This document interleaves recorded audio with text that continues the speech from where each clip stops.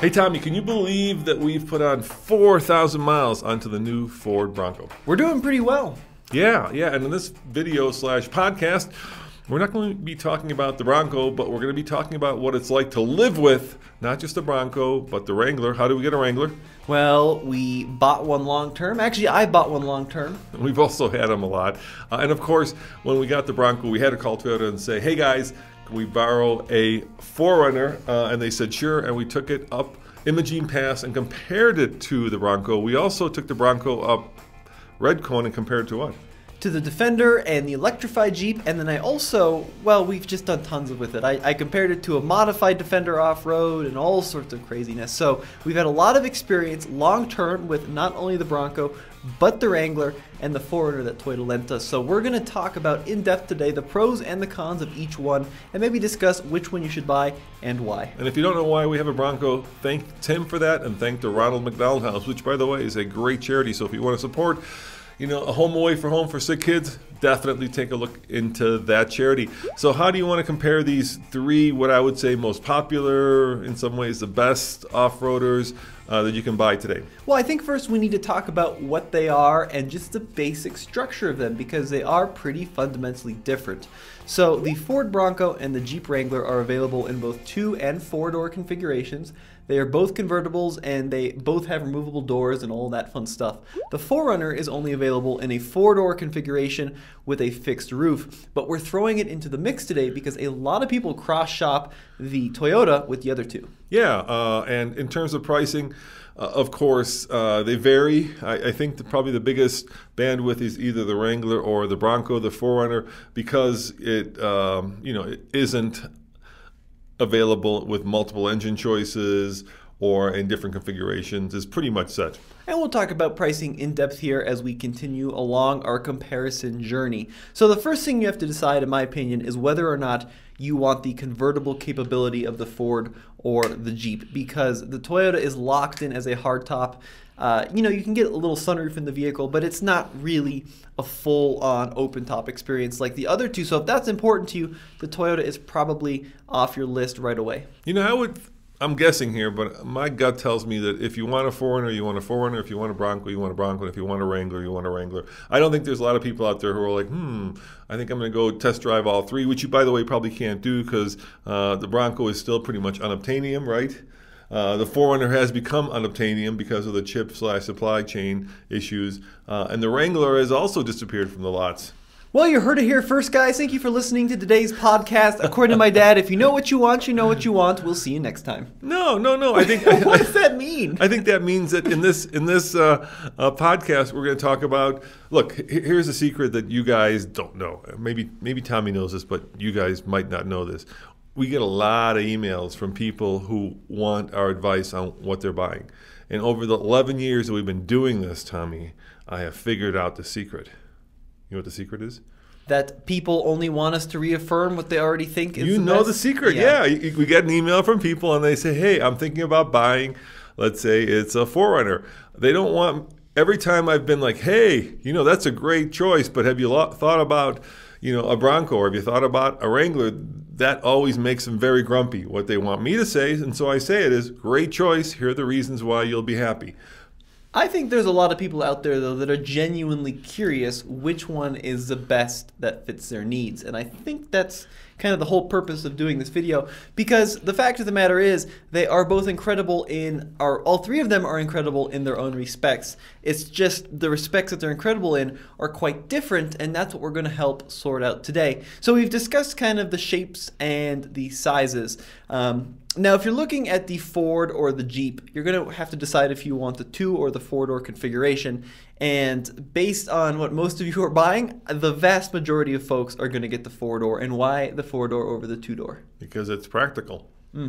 Yeah, exactly. That was quite the simple way of saying it. Now, even you throw your mom back there, your dog, you got a lot more room for your stuff. Right, it just fits your, and it still does everything the 2-door does. So you can take the top off. So it's got all the advantages of the 2-door with all the practicality of a 4-door. Yeah, but they don't look as good. No, they don't. But, looks are subjective. And they're not as easy to park, and they're not quite as good off-road in a lot of situations because of the longer wheelbase. Keep in mind that Tommy just did buy the two-door. Well, yes, because who needs friends and dogs and family? You know what I mean? Wrangler. Well, you have all that. Well, I don't have many friends. You do, and you have a dog. Yeah, my mom doesn't often ride in the car because she refuses to get in the back seat. It's a win-win-win. Blaze the puppy loves the back seat. It's perfect. And the four-doors are more expensive, and I couldn't afford the four-door. Yeah, to be fair, the back seat of a two-door Jeep, we have never been in the back seat of a two-door Wrangler. You have, I haven't. Is pretty bad. So the deal with the back seats on the two doors, both for the Jeep and the Ford, is they are both perfectly adequate when you're back there, and they actually feel pretty roomy. It's just the process of getting into the back seat where the issue lies. And then, of course, you have the smaller truck. But yeah, I think... Well, if you had a convertible and a cherry picker, it'd be easy. Right. Yeah, you would could bypass that whole trying to get the front seat, out of the way, and then trying to crawl into that little tiny space that's left when you fold the front seat down, and trying to do it in such a way that your private parts either don't show or don't bang on something. Very, very good point. But I think for the purpose of this comparison, we should probably focus on the four-door models because that's what people are going to be buying for the vast majority of consumers. Yeah, let's do it the typical TFL way. We'll count them down. So let's start with the oldest first. Then we'll talk about the Wrangler, which is the next oldest, obviously, in terms of its model lineup. And then we'll talk about the newest, the Bronco. So let's start with the 4Runner, just because I think that one's been around the longest in its current form. We just, like I said, spent a long time with the newest version of it. And there are a bunch of good things that it has going over the other models. First and foremost, it's got that incredible 4-liter six-cylinder, which I think is one of Toyota's best engines. Okay. Outside of you don't agree? What? Well, I mean, it's not fuel efficient. It's thirsty, but as a reliable, powerful, and well-matched engine to the 5-speed, this is crazy that I'm saying it, gearbox, that 4-liter is better than the 3.5 that's in the Tacoma. So let's talk about the engines. I think that is a great place to start. The 4-liter is extremely long-lived. You're absolutely right, and that's by far one of the biggest selling points of the 4Runner. So it's been around not only in the 4Runner, but in the FJ Cruiser and the older Tacomas, and even in certain Land Cruisers in certain parts of the world. So they just go forever. Now, power-wise, somewhere around 270 horsepower. Fuel economy-wise, figure like mid to high teens. So not a very efficient engine, and if you want, the 4Runner can only, as you mentioned, be mated to the 5-speed automatic, which in 2021 is kind of archaic. But yes, I do agree with you. From a longevity standpoint, incredible. From a power and performance standpoint, it's not as potent as, for example, some of the Ford or Jeep engines. No, especially up here at a mile above sea level. The 4Runner to me is like an old shoe. It's comfortable. And it fits, but it's getting a little, shall I say, smelly, Tommy? Just because, once again, a 5-speed is, can you think of any other vehicle that you can buy that has a 5-speed? Is there anything else out there with a 5-speed? Off the top of my head, let me know in the comments. There might be. Yeah, actually, yeah, there's some 5-speed manuals, like the Chevrolet Spark. Automatic. Oh. No, I don't know if there's any 5-speed autos. So I think that I disagree with you on it feeling smelly because the current generation of 4Runner, called the 5th generation. Smelly's a bad analogy, but by smelly I mean it's just really dated and long. But I think they've done a phenomenal job. Keep in mind that even though it's going on a decade old, they've really updated it in such a way where the design is phenomenal. I think it's one of the best looking SUVs on the market. The front end, I love the kind of squinty headlights with the angry eyes and the big bold grille. The interior quality is top notch, probably one of the best in the industry. The technology is not as good as the other two, but it still is pretty decent. And Toyota's done a good job of keeping it relevant, I think, over the years. But one of the reasons I like the 4Runner so much is not only the fact that it'll last forever, but I think it's the best on-road of the three. It just has the most compliant driving dynamics. I think the steering is some of the best. It's the most car-like, and it's the most confident, in my opinion, on a daily commute. You know what really blew me away about the 4Runner? When we took it up Imogene, which is pretty challenging. It's not, I'd say it's a 5 out of 10 in terms of Colorado mountain passes. It's outside of Ouray, and it connects kind of Ouray and Telluride. And you get a little bit of everything. There's, and you can watch the video. It's over at TFL Off-Road. But what really blew me away about the 4Runner was I was thinking that the Bronco would just run away from it with the 35s, right? Let's face it. The size of the tire is probably the easiest and most important change you can make to a vehicle to make it better off-road. So when you go from, what's the 4Runner? Is it 33? 32 something? It's like some weird size, right? It's like a 32. Yeah. So, that's a substantial difference. So I thought that the Bronco would just run away from the 4Runner. And the 4Runner did everything the Bronco did. I wouldn't say as athletically, but it did it, and it didn't complain. It did phenomenal. The 4Runner is still one of the most capable vehicles out there on the road today.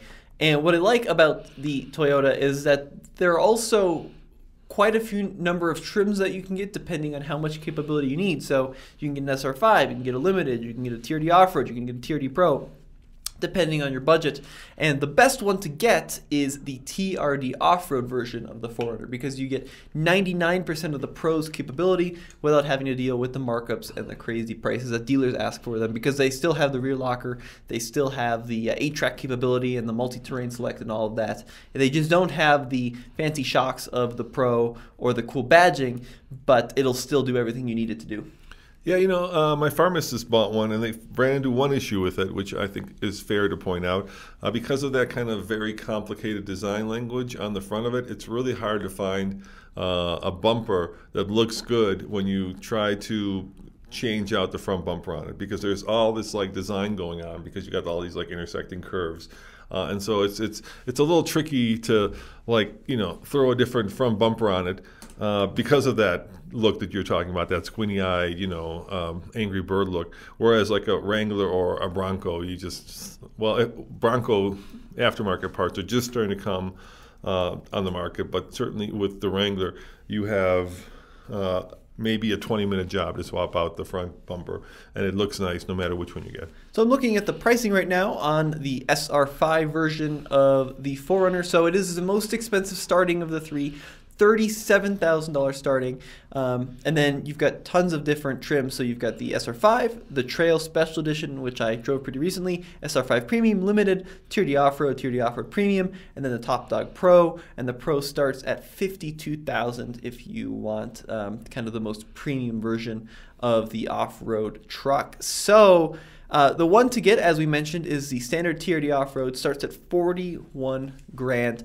And there's a lot of benefits of going Toyota. So, for example, standard Toyota Safety Sense 2.0, which is a huge deal. So that's all of the safety gear included, including convenience gear like adaptive cruise control and all of the cool autonomous braking features. And that is a huge win for the Toyota. Across the board, they have them.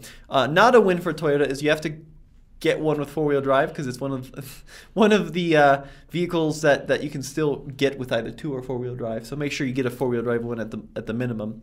Yeah, don't get the Florida Special. And I do agree with you on the interior. Certainly, it's not as techy as some of its competition. I think it's still very easy to use, and it's got plenty of tech for 99% of people. It's got Apple CarPlay and that kind of thing, but it isn't full of massive screens and huge mind-blowing technology, but it's very usable.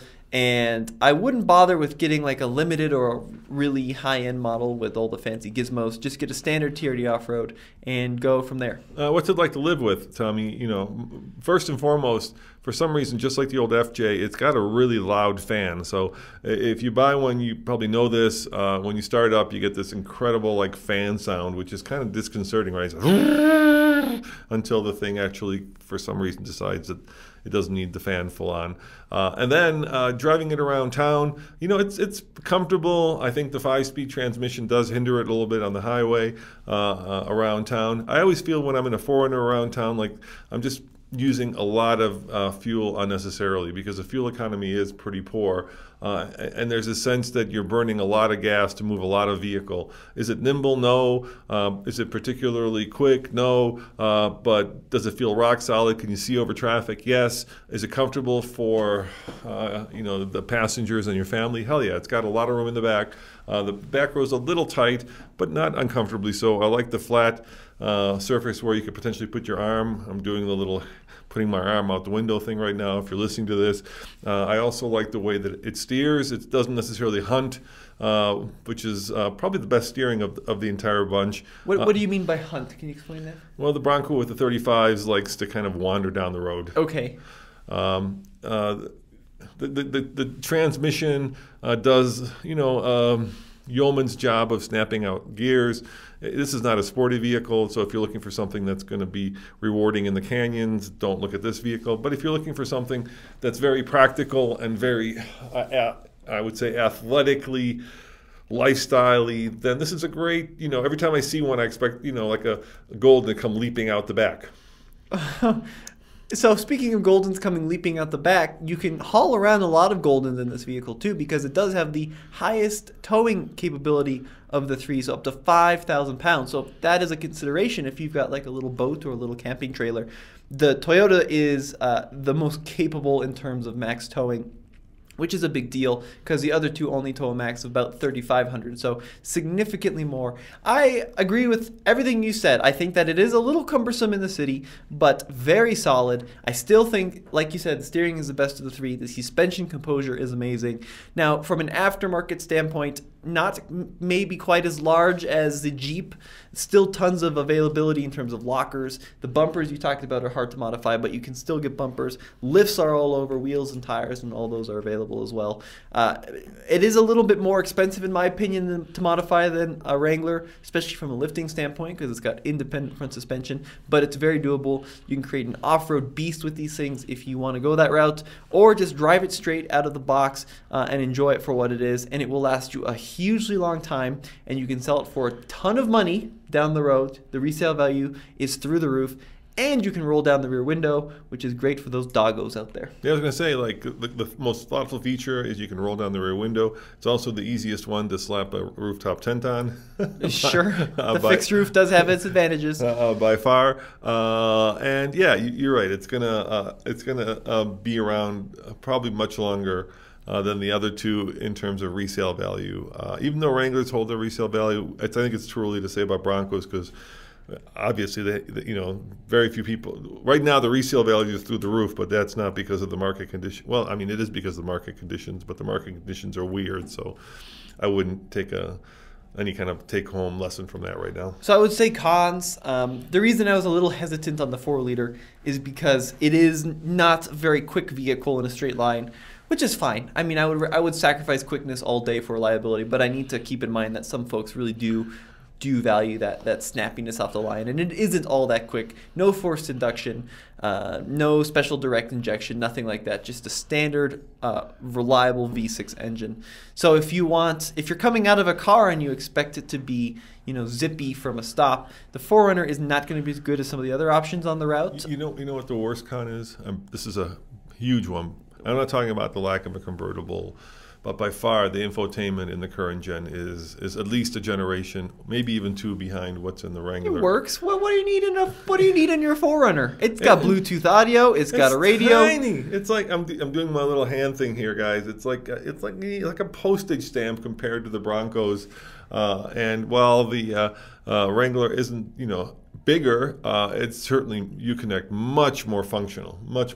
Yeah, it's got the old Lexus / Toyota system, which most people will agree is cumbersome at best and it was antiquated at worst. I would think that's a way to. I mean, upset Toyota folks coming your way, Dad. Well, people will use such words as garbage to describe it. No. Oh yeah, tech people will use that word. I've heard that word used. How big do you think the screen is?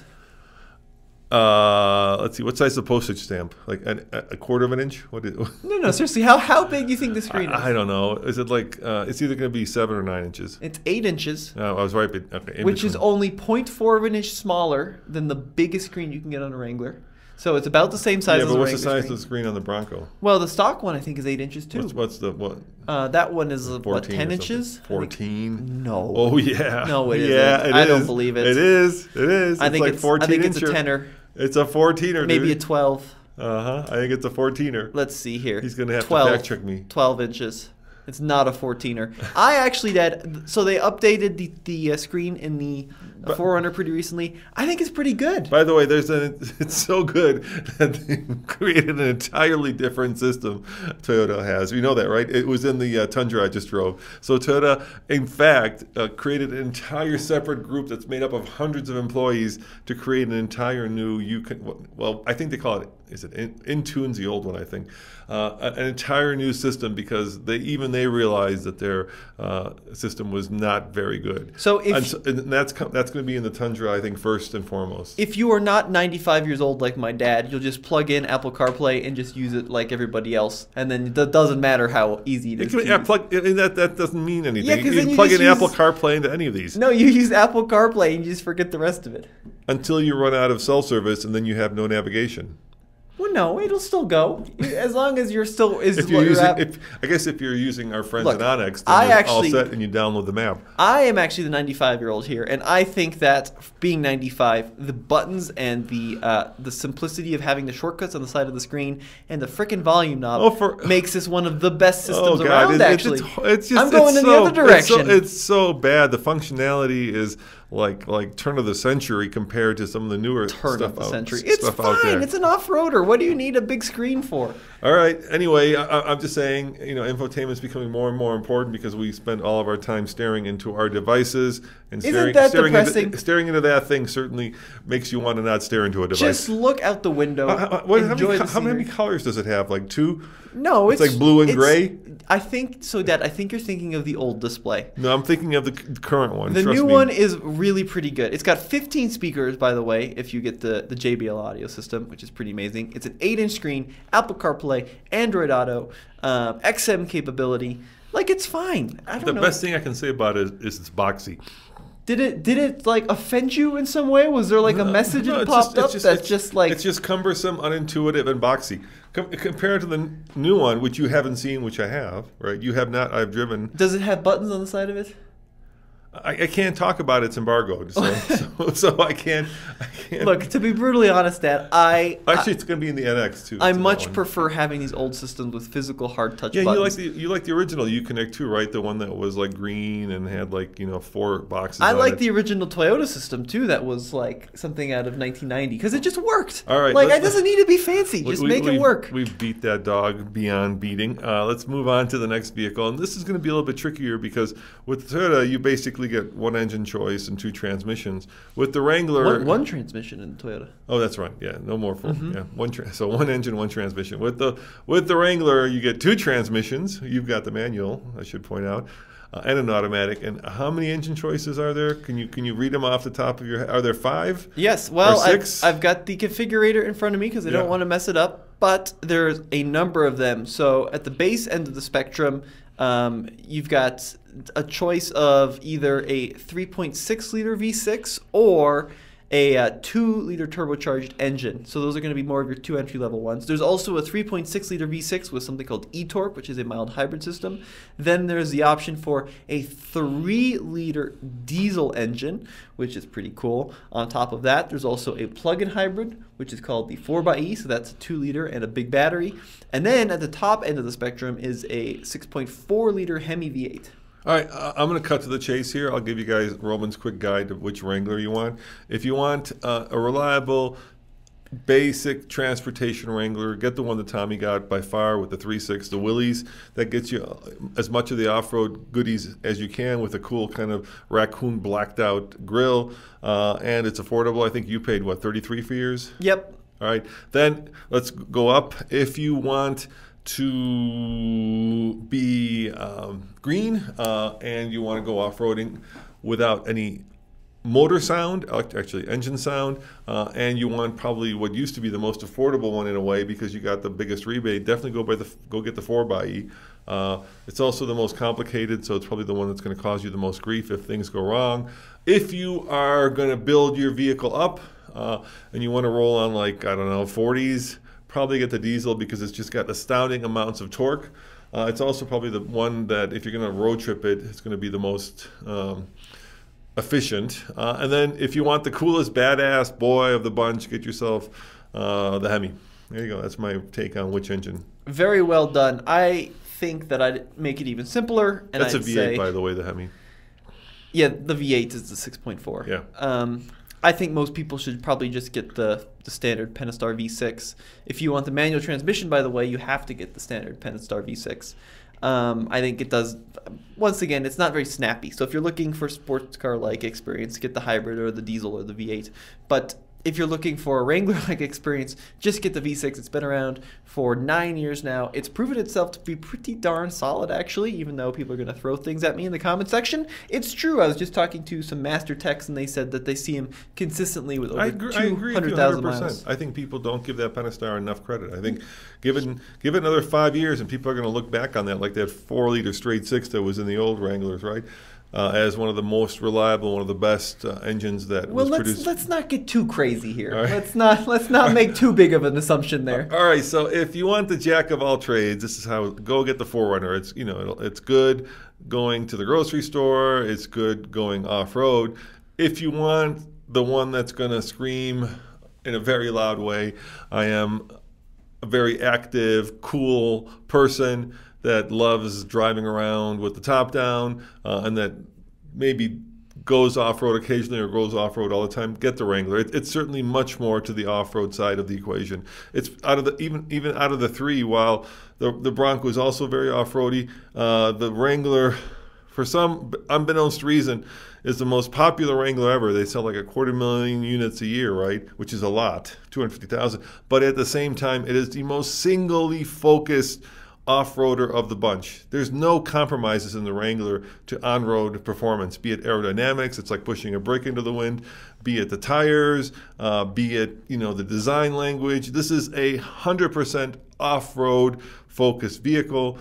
The fact that people don't take it off-road all the time doesn't matter. It still is the one that, like I say, makes no compromises. So I can't disagree with you because people in the comment section say I disagree too much. Okay. So I'm going to say I appreciate that feedback. I mean, I get there's a Sahara version, which is supposed to be the city slicker version of a Wrangler. Maybe what I'll do rather than disagree is still has solid axles. It still has... I'll add to that discussion by saying... a low-range transfer case. Look, I'll add to that discussion by saying that even though you are right that it does have, a lot of traditional off-road gear, it is not the wheelbarrow on the road that a lot of people will have you believe. I'm not saying it's a wheelbarrow. I never said that. I said it's the most uncompromising off-roader, right? I didn't say it was. There's one aspect in which it's a wheelbarrow, and that is, of course, the seating position and the seats. And they are just downright pretty miserable. You can't get far enough away from the upright windscreen, and there's no lumbar support, and the seat in general provide less than zero support for your lower back.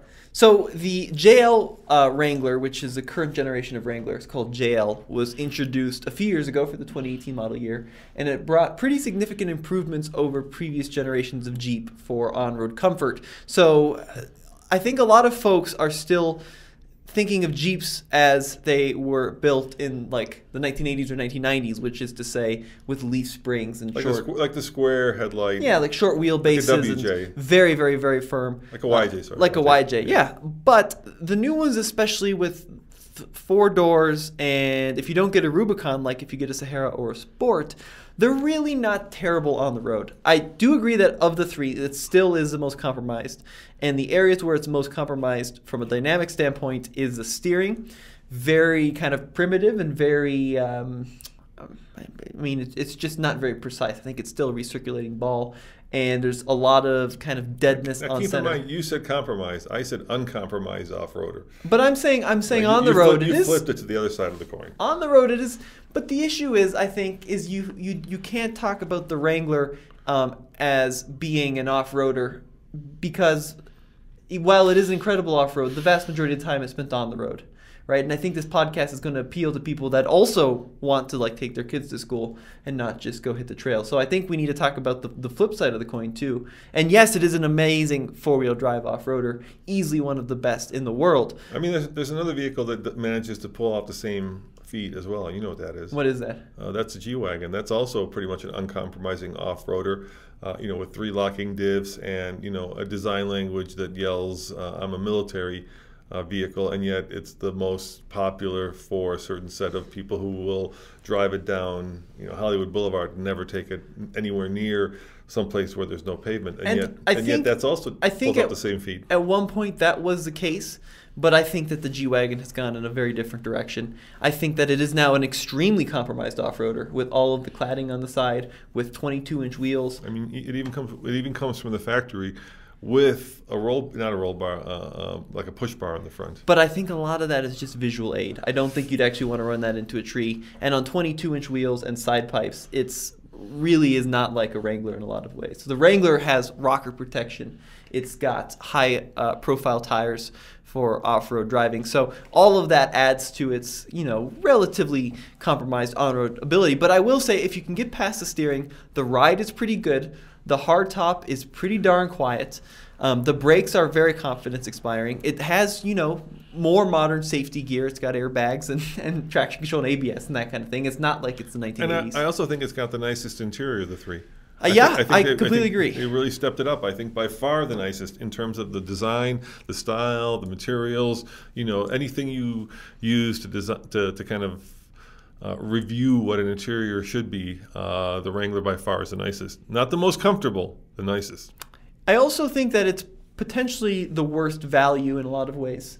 So the starting MSRP is low. It's under $30,000, right around $29,000 starting. But keep in mind, for $29,000, you don't get power windows or power mirrors or power locks or any of that kind of standard stuff. Well, there is a thing called the Jeep tax, Tommy, right? And that's what whether it's a Wrangler, which it's the highest of, but it's also in every Jeep. What you're paying for is the name. Right. Right. And so, yeah, value-wise, if you value the name, then you're probably willing to pay for the Jeep tax, and that's probably realistically a couple $1,000s or more. Keep in mind, I mean, it's not a real number, but it's if you compare like three similar spec vehicles, the Jeep is going to be more expensive just because it's a Jeep. Rubicon 392, if you get the top dog 6.4, that starts at nearly $75,000. So what I think you'll find is that most Jeeps that you see in the lot are going to fall between like $45,000 and $55,000.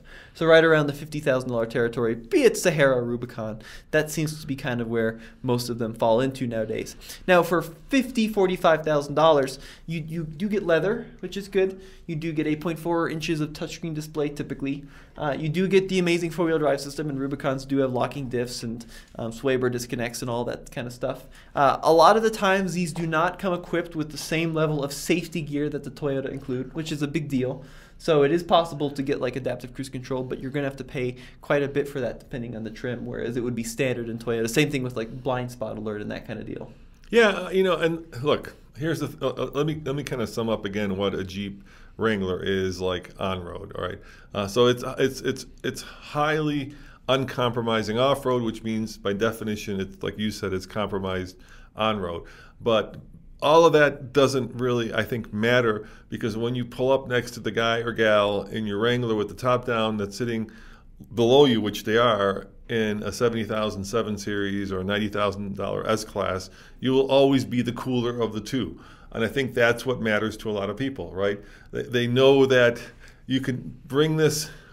Maybe another way that you could say this is you could take a Wrangler to the beach, or you could take it to the most exclusive of clubs, golf clubs, beach clubs, whatever kind of club you want, and that Wrangler will be at home there, and it will never be out of its element. And that is something that is a very difficult trick to achieve, because what it says about you is that you're active and cool and, at the same time not snooty and not, you know what I mean? Not like trying to live above your station. And once again, I think that is what is magical about that vehicle in terms of its kind of public image and in terms of the image that you're putting out. And the other thing about it is it's kind of lovable, right? I've known a lot of people who have at some point gotten tired of Wranglers, which you will do, right? It's not the most comfortable, it's not the quietest, it's certainly not the most performing. And then when you ask them, what's the vehicle you regret selling? Inevitably, it's always, oh, that Wrangler I had back when I was whatever. Yes, as long as it was not a Wrangler from the 1980s, in which case it was always broken. But yeah, maybe not.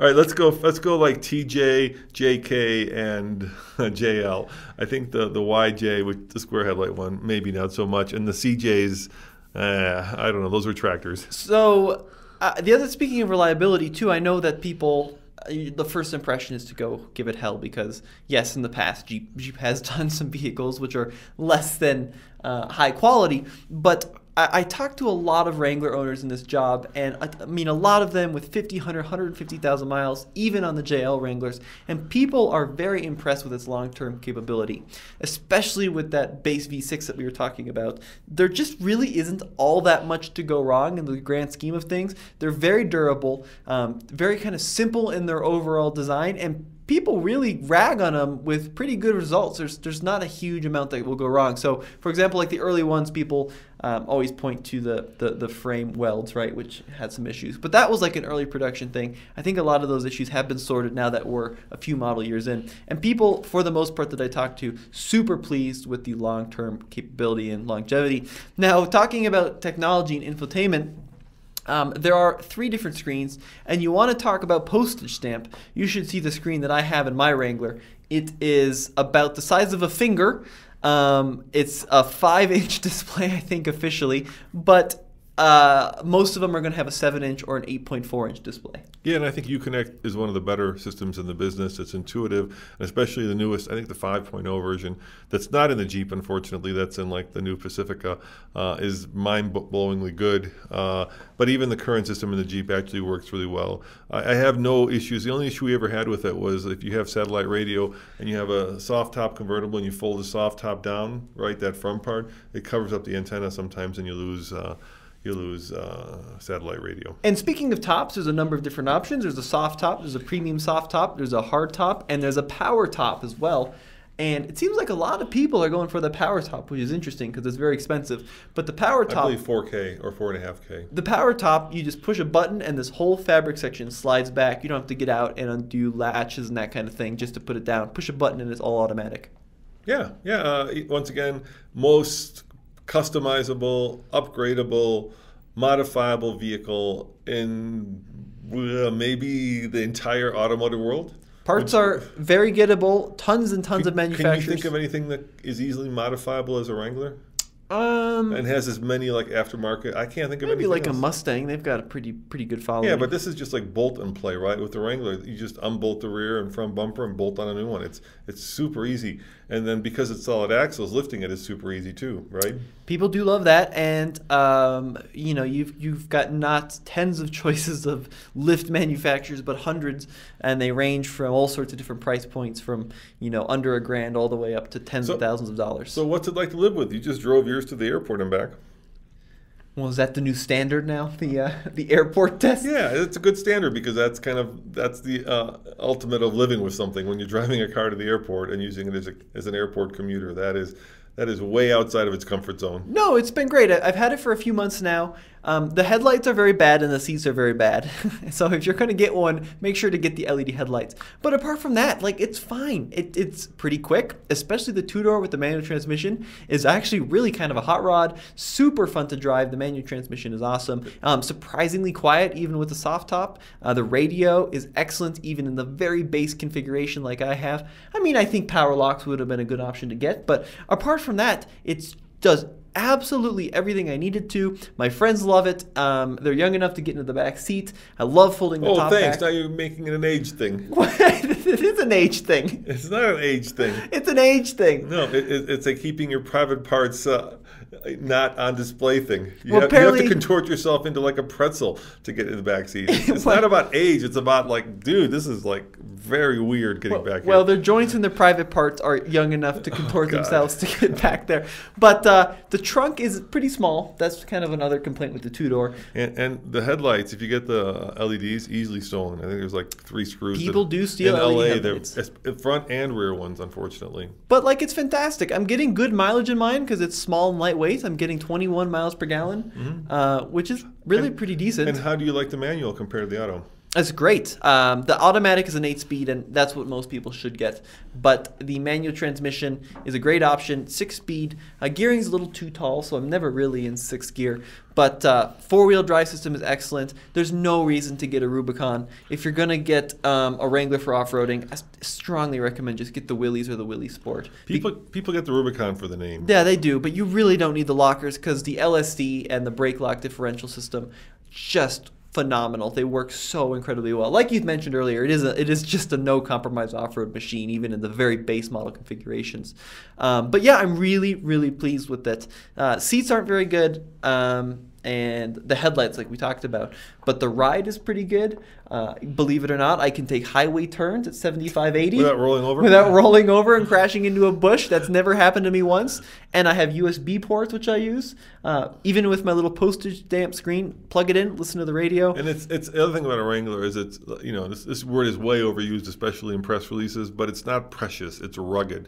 So, if it rains inside of the thing, it's not going to hurt it. Yeah, exactly. It's got cloth seats, and you can get tan cloth seats, which is good. And yeah, super happy with it. And I'm glad, it's not uncommon to see Wranglers, especially in the press fleets, that are 63, 65 grand. Don't do that. Just get one for 35 grand. You're going to have 95% of the experience. Sure, you're not going to have a heated steering wheel, but it will still put a big smile on your face. And yeah, it's good. All right, now let's skip to the one that people have been probably most curious about, and that is the Bronco. Not the Bronco Sport, mind you, right? That's the one that's based on the Escape. No, I said Escape. Yeah, Escape. You're good. Yeah, but the Bronco. So keep in mind that ours is a first edition, so it's got all the bells and whistles, 63K, 35s from the factory. Ford calls it orange, we call it yellow or gold. Came with a hard top that sounded like there were little elves mining for treasure above my head, which Ford has now recalled, and hopefully they'll send us a new one. So we swapped out the soft top on it, which solved that problem, even though it is a little louder on the highway. You can really, you always, when I get in the thing, I love the best stuff. The quality is great, but because it's such a large area to cover for a soft top, every time you get in it and you start driving, you kind of feel like there's a window open. You know that feeling? You know what I mean? You're like looking around like, is there a window open? And it turns out it's just, a very big soft top. It is a big soft top. You're spot on with that. So Bronco, just like the Wrangler, can be had in so many different configurations. But only 2 engine choices. Only 2 engine choices, but pricing-wise, that we're talking, like high 20s all the way up to the $60,000 range. So just like the Jeep, you can go just crazy with the options depending on how you want to spec it. So ours has the 2.7 twin turbo out of the F-150, puts out just over 300 horsepower.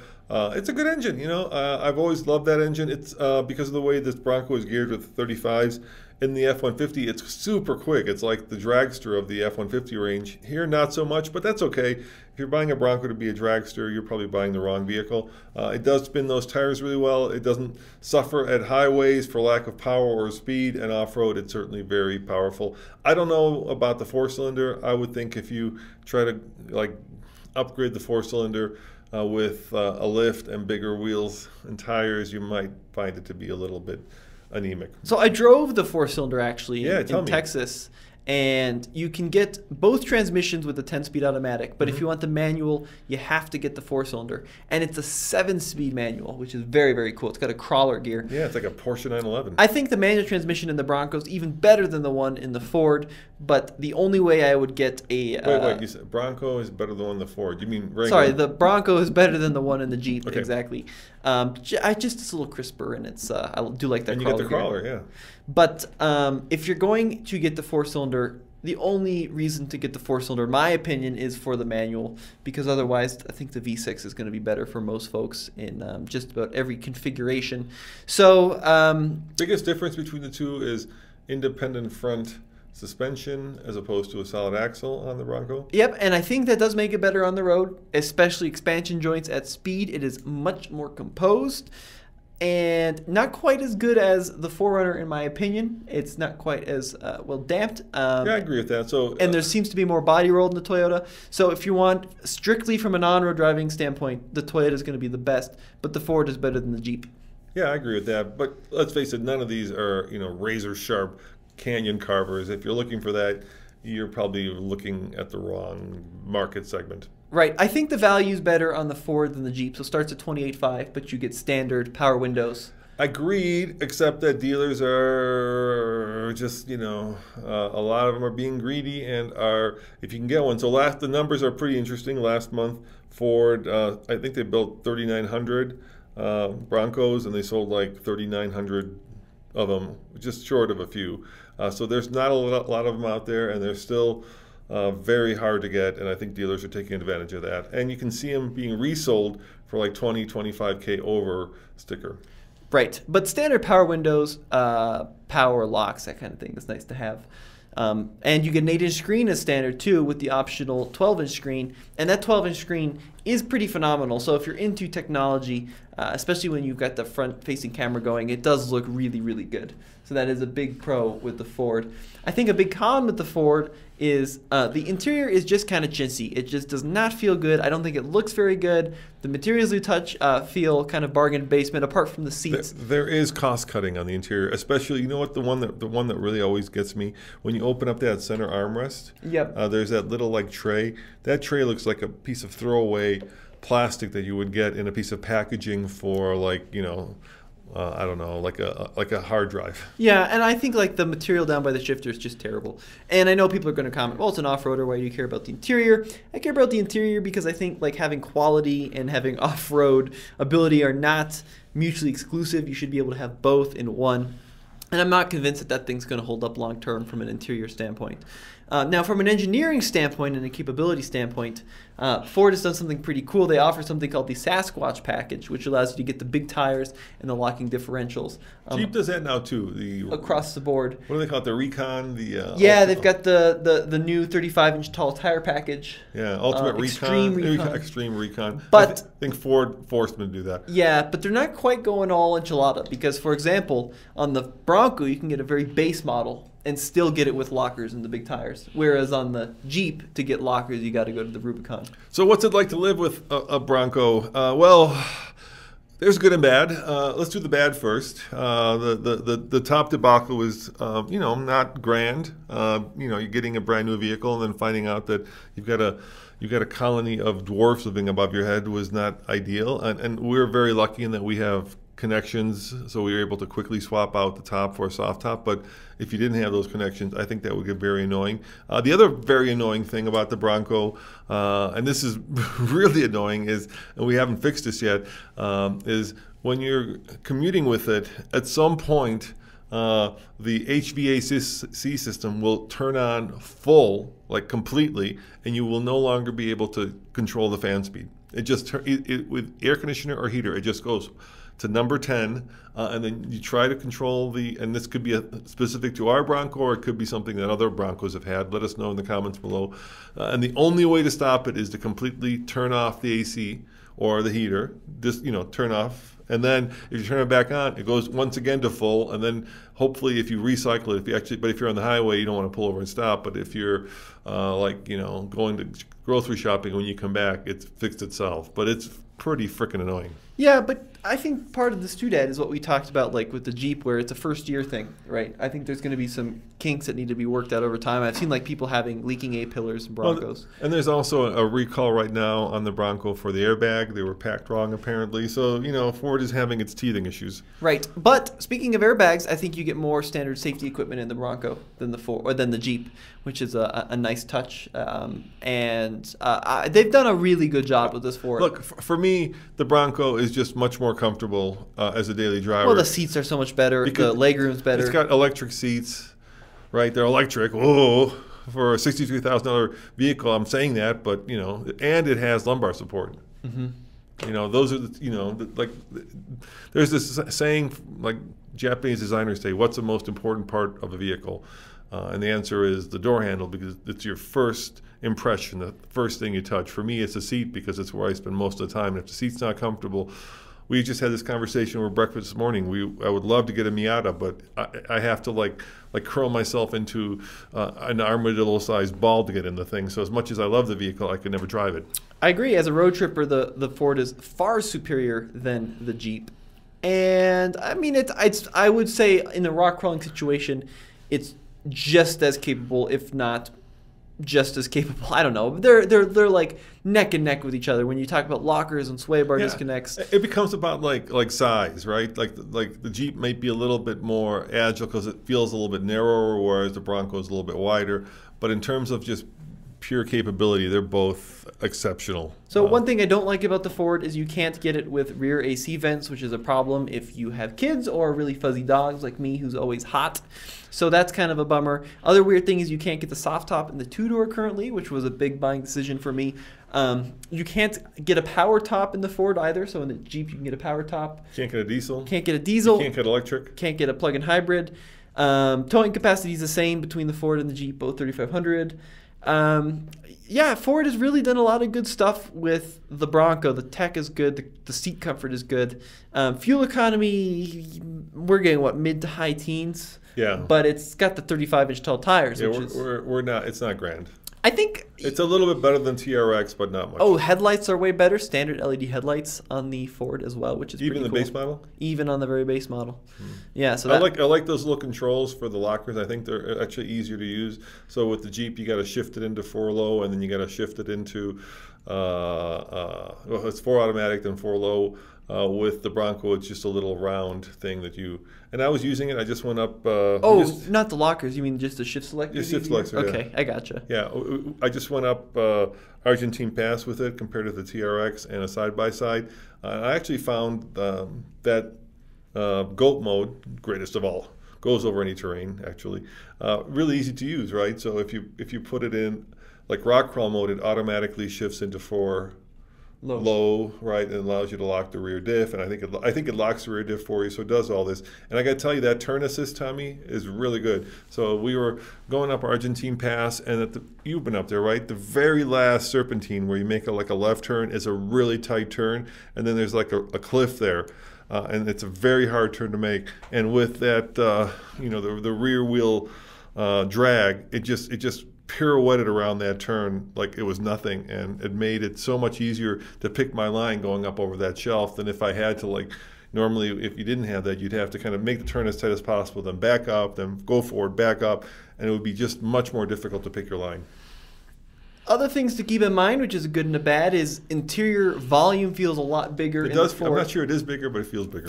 I think it's bigger. I want to get that exact number, and I'm sorry, I should have looked it up, but that the negative of that is that it does feel like almost a class bigger than the Jeep, and it's much harder to maneuver in smaller spaces, and especially like garages. If you get the 35s, you're going to want to make sure that it fits in your garage, not only height but kind of width and length. It's a very, very large vehicle, so it's also a much heavier vehicle than the Jeep. So I looked at like my comparative Jeep to a Bronco, and it's several hundred pounds heavier, which is not necessarily a good thing off-road weight is the enemy of everything in every situation. So that is definitely worth taking into consideration as well. And then, as you mentioned, Dad, even though they've been on the market for months and months and months, they're still very difficult to find. So if you do see them at dealers, they're typically going to have a big markup. People are still waiting, even a year later or a year and a half later, to get their hands on the one that they placed way back when. So, it's a tough time to be in the market for a full-size Bronco. And a couple other things, which we're always transparent. So we had to actually get an extension, and this could be COVID related, I don't know, or it could be the dealership. We had to get an extension on our temporary plates because the dealer in 2 months was unable to get us the paperwork to actually register it. Was that from their end, or was that with Ford? Was that an issue with? That was a dealer issue. Okay, well that's not Ford's fault. That's the dealer's fault, right? Yeah, I'm just being transparent. I'm not blaming anybody. Right. I'm just stating a fact. To get a registration here in Colorado is very hard at this moment in time. You know that better than I do. You can spend hours at the DMV trying to do it, and then to go there twice because the dealer is unable to actually get the right paperwork to the DMV is a huge waste of time and very frustrating. We're all struggling with COVID, and then to have to go through that bureaucratic mess twice and not have the plates yet just to get an extension is not grand, dude. The other thing I would say is aftermarket support is not there yet, of course. Although it's coming in a big way. It's coming, but it's huge not there. Amounts of companies working hard on but parts. I think realistically, you're probably going to be at least a year before it's going to be like as easy as a Jeep or a 4Runner. At least a year, if not more. But keep it well. There's, I mean, if you want to make it your own, right? Because I've been actually trying. With ours, the next step probably is to build it up, and I've been looking around for parts, and they're not out there yet. Maybe with SEMA coming up, they'll announce them. But the other problem is, even if the company says they've designed them, getting them is a whole different ball of wax. So in terms of specs and options, the one to get, in my opinion, is called the Black Diamond. That's basically the equivalent of the Jeep Wrangler Willys, but it's all the off-road gear, cool steel wheels. It's got rubberized floors. By the way, big pro of the Ford, which you can't do in Jeep, is the rubber floors. Love that. There's also the luxury one, which is called the Outer Banks, and then you've got like the Rubicon competitor, the Badlands. The ones I see everywhere are Badlands. For some reason, that seems to be like the SR5 in the Tundra. It's the one that's kind of the middle. I disagree. The one I see everywhere is called the Big Bend, which is kind of the SR5. Oh, okay. So the Big Bend is near the base model, and that's the one that dealers for some reason are being allocated. But the Wild Track and the Badlands are more of the Rubicon competitors. So they've got the big tires and all the metal bumpers and off-road gear. But they did a phenomenal job with the Ford, and if you want to wait for one, great. If not, the Jeep and the 4Runner are great options as well. You can take the doors off of the Bronco, just like the Wrangler. The biggest thing right now to having a Bronco is it's still pretty cool, right? So when we take ours out, you feel special driving it because you don't see a lot of them out there, and people still come up to you and ask about it. And that's really, a big fun factor, I think, because you've got the newest, coolest, toy on the block. If you've got a Wrangler, it's just, it's been around forever and people don't notice it. It's just part of the scenery. But the Bronco does stand out a lot. That'll change, obviously, as Ford builds more of them. That shine will wear off. But right now, that's a big part of it. I think for a lot of people, so maybe that's why people are willing to pay so much over sticker to get them. It could be, Dad. I think that people do want the latest and the greatest. So let us know what you guys think in the comment section below. Which one would you get, Dad, if you had to go buy one right now? Okay. It depends what part of my life I was in, right? Well, your current part of your life. That's a tough one because look, I have this weird job as do you, right? So my perspective is going to be very skewed. It's not going to be a typical person's perspective, right? I don't look at this thing in a typical. So I almost feel like if I were to give you an answer, it would not be typical because most people in my position don't have the opportunity to drive any car that they want. Because we get them from the Denver press fleet. I'll give you an answer though. I think if I wouldn't get the 4Runner. Sorry, Toyota, love it, but it's old and it's not. I'm not in that part of my life. If I had a young family, we had a 4Runner. When you were a baby, we had a 4Runner. Perfect vehicle for that. It was you could use it to commute to work. To me, right now, vehicles obviously are more for kind of toy use than they are for living use. So if you want something you want to live with, definitely I would get the 4Runner. That's the one. Now then it becomes what toy do I want? Wait, if you want one to live with, definitely get the 4Runner. Like live and use with as a daily driver every day. It's your only it's the one you're going to take. I have a choice of all these vehicles I can drive. So if I need to go to if I feel like I need to go to the airport, I've got a vehicle. If I want to drive around town, not use energy, I've got a vehicle, right? I got an electric vehicle. So for me, at my point in my life, I'm looking for like a fun toy, right? Something that's going to be as used not as a daily driver, but as like a fifth car, which is weird. So that's why I didn't want to go down this road. And if I wanted to use it as a fifth car, I'll give you two answers. If I wanted the one that's going to get the most attention and it's going to be the one that I'm not going to touch because I think the value is in the originality of it, I would do the Bronco. But if I wanted to get one that I'm going to use off-road as a toy and then I wanted to make it my own, I would get the Wrangler. There you go. Okay. If I was going to build it up, I'd get the Wrangler. If I was going to keep it stock, I'd get the Ford. Wow, what a long response. Yeah, sorry, dude. I'm a bad person to ask. I'm going to keep it much more simple. If you are looking for a fun off-road vehicle that you want to use every day, maybe you have a partner or a spouse and maybe a kid, the 4Runner is my number one choice. That's really what I said, I think. Yeah, in a roundabout way. Yeah, but I would put the 4Runner well on the top of my list. Okay. Just as a general purpose off-roader that's going to last, it's going to be reliable, that you're going to be able to sell.